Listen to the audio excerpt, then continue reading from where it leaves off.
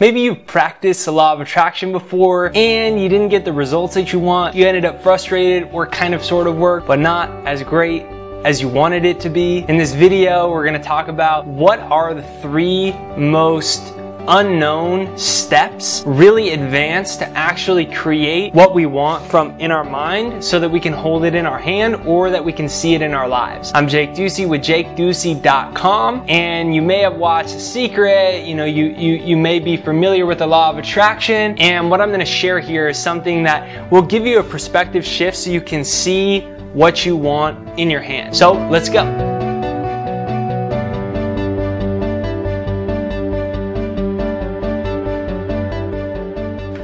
Step number 1, everything is really 2 things. Huh? What? Everything is really 2 things? We live in a world of polarity, right? We live in a world of equal and opposite. We live in a world where there's positive and negative.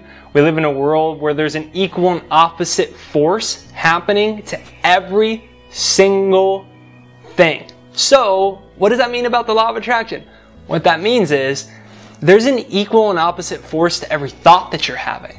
Meaning, everything is really 2 things. So, you may desire more money, but in reality, you think you're practicing the law of attraction because you're thinking about that all the time, but really all you're doing is thinking about the absence of money. You're noticing that it's not there, but you want more of it. So you can want something in your life, but you can be coming from a place of lack. So it's all about, where am I actually coming from? So it's a question you can ask yourself, where am I coming from? So just think about what your biggest desire or dream or goals or the things that you've been focusing on trying to manifest and create in your life, and ask yourself, where am I coming from? Because you could want more money, but you're aware of not having enough. And you may unconsciously feel a level of stress. You may want a certain relationship, but you're aware that that romantic relationship hasn't shown up yet. It's like, where is it? Is this working? Is this not working? Everything is really 2 things. You can want world peace, or you can always focus on how there's this thing happening and this bad thing happening. I mean, that's why Mother Teresa said, I'm not coming to your anti-war rally. Let me know when you do a pro-peace rally, and I'll be there. She knew the secret. She knew that you have to be in the state of what you actually want. And what I see is the most common problem that people face is that they're always focused on not having it. They want more money, yet they're moving around chaotically trying to figure out how to get more of it. So the question is, does your thinking control your bank account? Does it really? Because most people's bank account controls their thinking. Think about that. They want more money, but then the bank account that says not that much controls their thinking. Or they want that romantic relationship, yet the fact that what they see with their physical eyes doesn't show them yet. Get this. You don't even see with your eyes. You see with an image reflector at the back of your eyes, because everything is light and vibration. So there's a certain vibration in front of you, and it's sending a signal, an electrical signal, into your eyes that's sending a signal to your brain that are checking for cells of recognition to see if you know what that object is, so that your brain can, in your mind, can categorize it as something. Weird to think about. But you're not actually seeing. You're going to cells of recognition to see if you know it. So if you look out for that, whatever it is that you want in life, and it's not there, cells of recognition are saying, based off of the past, that's not there anymore. So the first thing is to recognize everything is really 2 things. You can focus on the presence or the absence of what you want. And it all comes where we come from. Number 2 is, you gotta start living in the state of the wish already fulfilled. If you notice, people use the law of attraction a lot, or they use positive thinking a lot, where they say, I try to be positive, I try to be optimistic, or it's just, they are positive, maybe it's just not working as well as they want it to work. And the problem is, we're always thinking in future tense. So you have to step out of the future. And you've got to step out of the past. Because generally, we're either creating from the future or the past. we're looking into the future and saying, I hope this will show up. I really would like this to show up. This is what I want.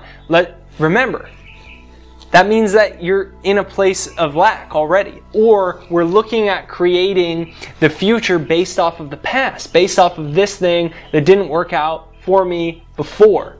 Get this. Your nervous system has no idea what's real and what's not real. Your subconscious mind, psychologists tell us we have 65,000 thoughts in a day, 95% of which are unconscious, coming from our subconscious mind, meaning we're not conscious that it's happening. It's programmed, it's conditioned thoughts, it's conditioned behavior. That's what's running most of our lives. And the crazy thing is, your nervous system and subconscious doesn't know what's real and not real. Most people are thinking, I hope this thing shows up. I really would like this thing to show up. This would be great if this thing shows up. But the reality is, what type of energy are you in that place? The absence of what you want. So the only way to ever change something is by becoming it in this moment. Think about it. You live out a certain reality, whether it's true or not. And the perfect example of that is, when we're little and we think there's a monster under our bed. I remember being a kid yelling, Mommy, Mommy, Mommy, there's a monster under my bed. What am I going to do? Right? And then my mom runs into the house, runs into the bedroom, and she's like, pulls me out. It's the second or third time it's happened that week. She makes me look under the bed. I realize there's no monster under my bed. But it felt real. Physiologically, it was real. My hands were sweaty. My heart was beating. I couldn't sleep. I was having a physiological reaction. It was my reality. Because your nervous system and your body will create whatever is the most emotionalized thought in the moment. It's the same thing, right? Have you ever thought that there was a burglar in your house or something like that? And you grab the baseball bat or you grab a light post and you're about to hit the burglar, but then you find out it's your dog, or find out it's your girlfriend or your boyfriend or your son or your mom or your dad, or no one's there at all and you were just hearing things. But your hands were sweaty, your heart was beating, and if you're anything like me, when I was in 6th grade, I called the police because I actually thought there was a robber in my house. There wasn't one. The police came.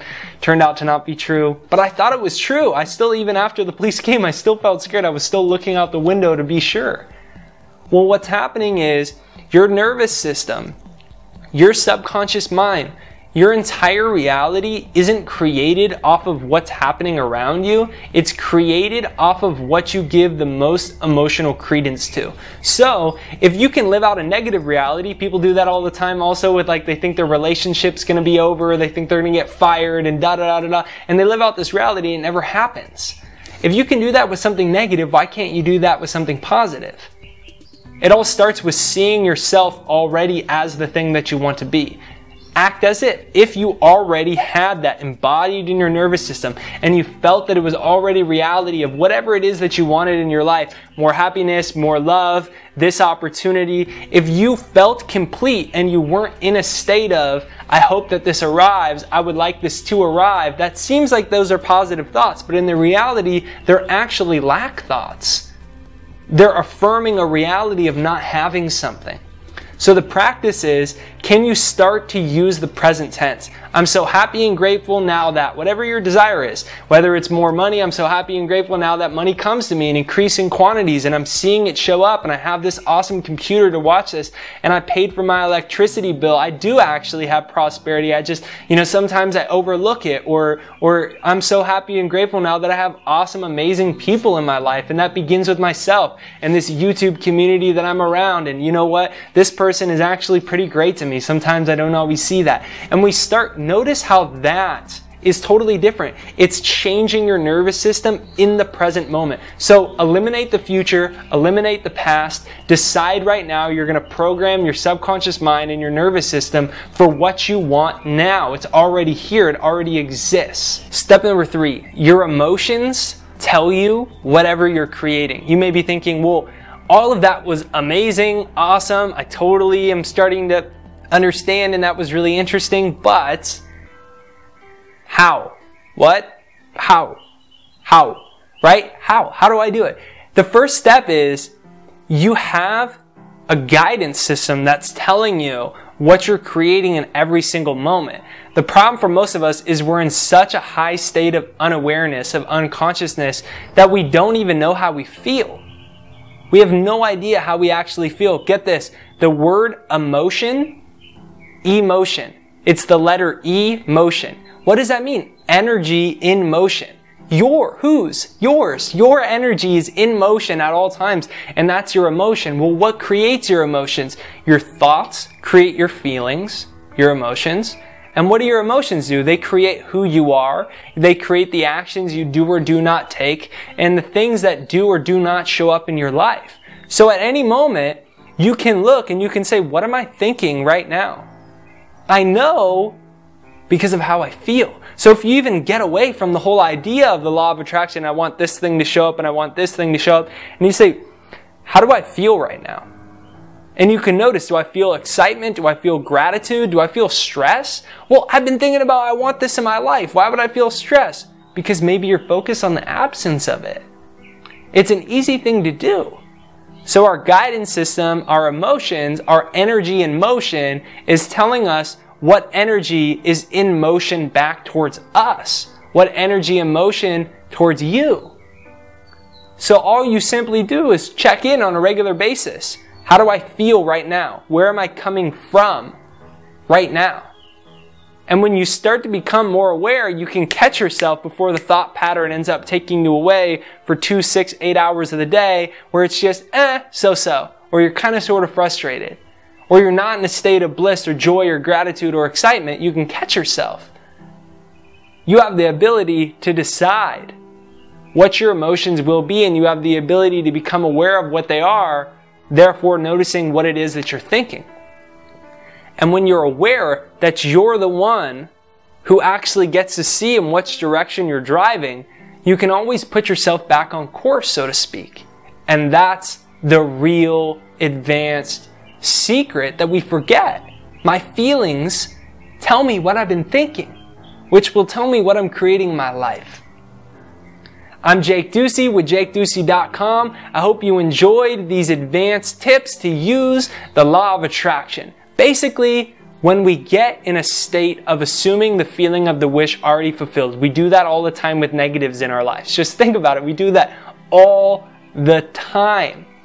Why can't we do that with positives? We have this beautiful, marvelous, miraculous mind with a power that's so great, it's greater than any superpower, supercomputer, super galactic powers that ever existed. It truly is.